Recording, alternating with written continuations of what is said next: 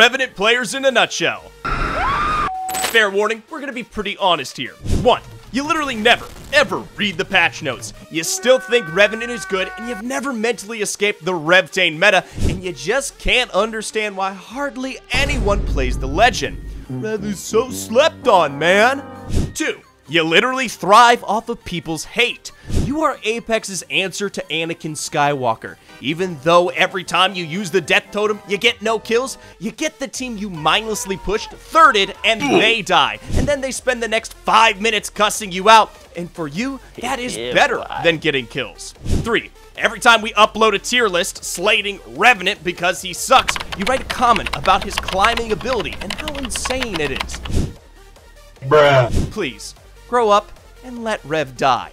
Bombastic side eye. You know that this perfectly describes